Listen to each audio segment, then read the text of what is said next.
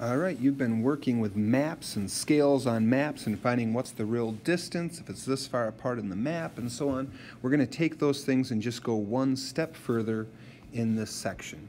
And that's going to be once we figure out that distance, we'll do something with it. Find how much time it would take, find the speed, something along those lines. So to do that, we need to know some equations, and you probably know these from science class, at least I'd hope so. Distance is going to be speed times time.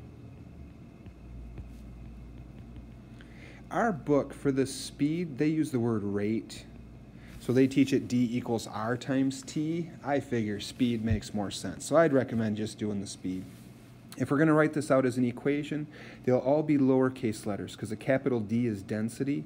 So lowercase d for distance equals s, or sometimes they'll put a r for rate. I'm just going to do an s for speed times t. So distance equals speed times time. That's going to be one equation you sometimes maybe need to use. But sometimes you're going to be looking for speed. So we want to say, well, how do you find speed, or how do you find the time? Well, if we were to say speed equals, if you look at this equation, if we want to get s by itself, s was multiplied by t, so we'd have to divide by t, and that would cancel this out. Then we'd have to divide by t over here. So if you just know that first equation, you can see speed then has to be distance divided by time.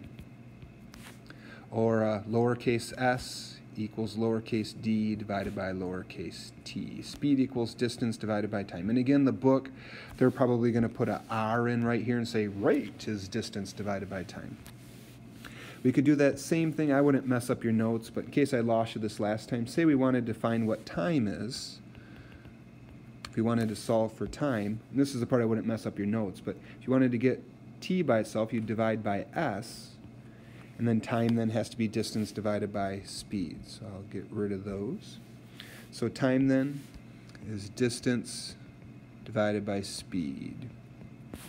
Or lowercase t equals lowercase d divided by lowercase s. So, all right, so we have those out of the way. Now let's go through and do some of these examples.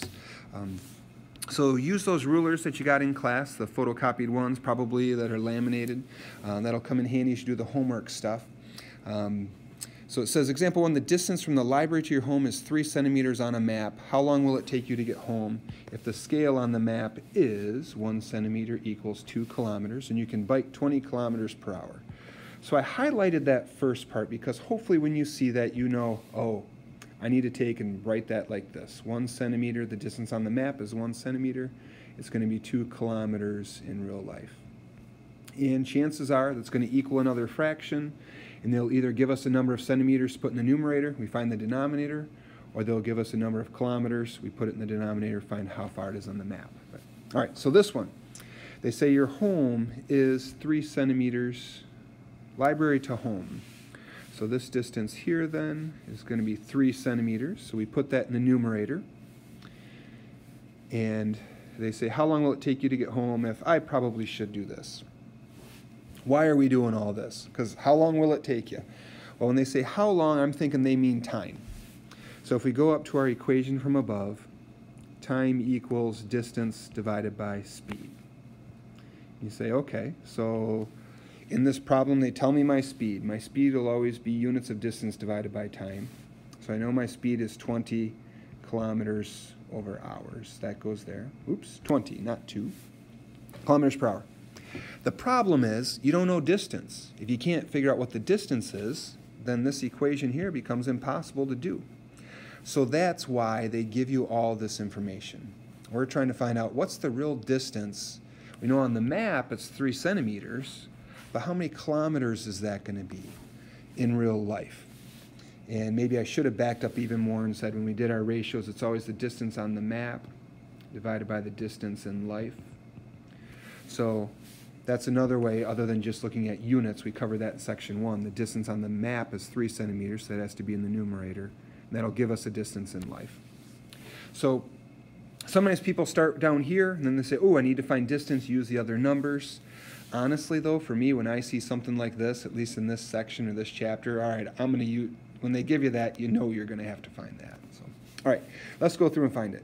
All right, I'm going to put a little x in there, and I'm going to cross multiply and divide.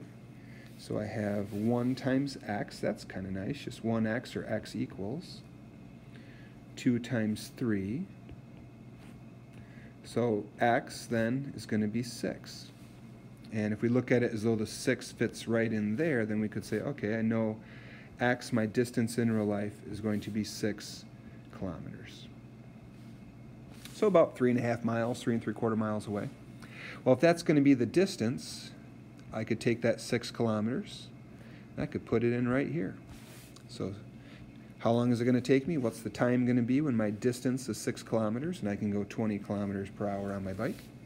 Take and punch that baby into a calculator, and we come up with 0.3. So 0.3. Now units, does that mean it's like part of a minute, part of a second? I can go through and show you in class if you want. I won't confuse people here in the video, but if you look, the only units that we have that are time units, and we're looking for a time, are going to be that right there, the hours. And if you have kilometers divided by kilometers per hour, the kilometers are going to cancel. Well, I'll show you now. So you have kilometers over 1 divided by kilometers per hour. Well, we learned earlier in chapter 4 that if you want to divide two fractions, that's the same as multiplying by the reciprocal, so hours over kilometers. And now that it's going to be multiplication, we can cancel things out. Those two cancel, and the only units left are hours. So 0.3 hours is a totally acceptable answer. If you wanted to take 0.3 and do it times 60 to figure out how many minutes that is, you could do that as well.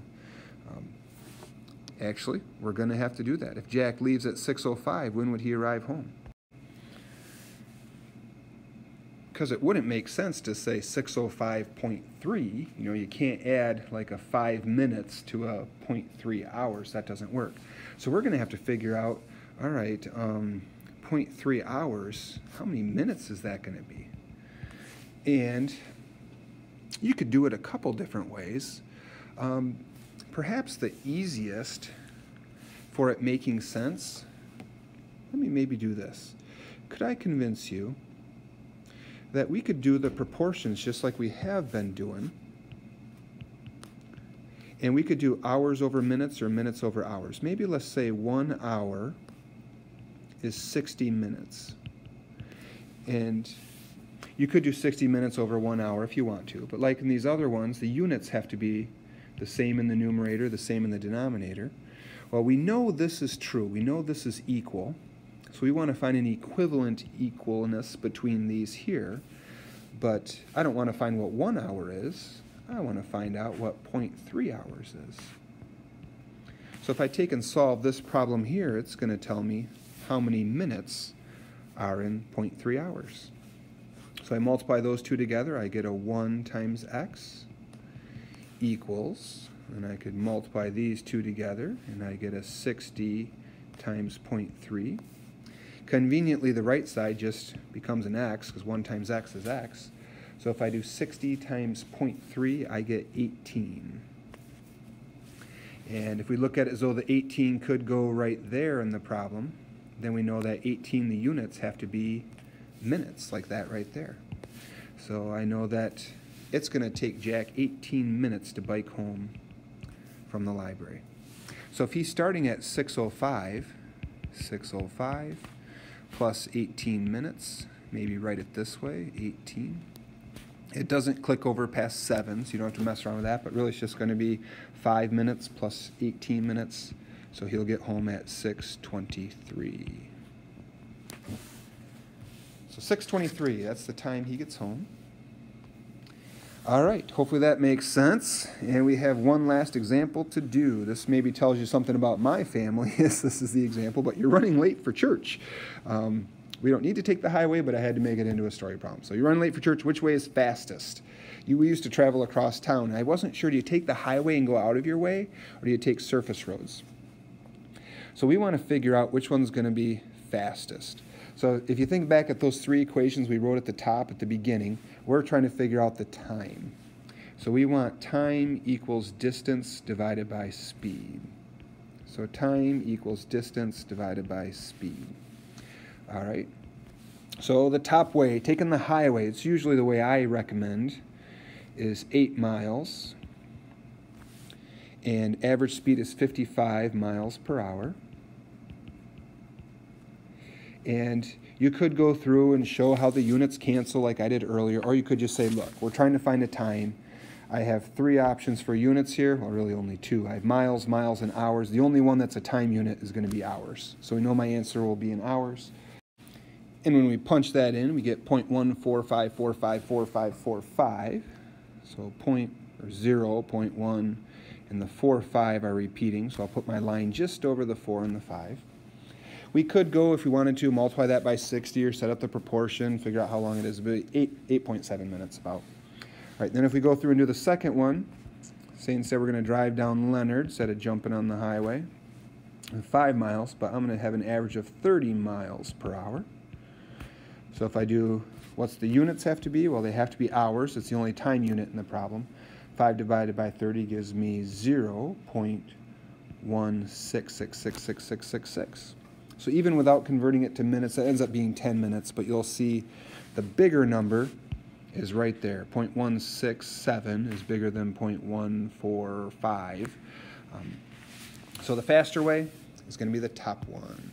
So this here is faster. Taking the highway. That's it. Let me know if you have questions. Be glad to help. Thanks for watching all the way to the end.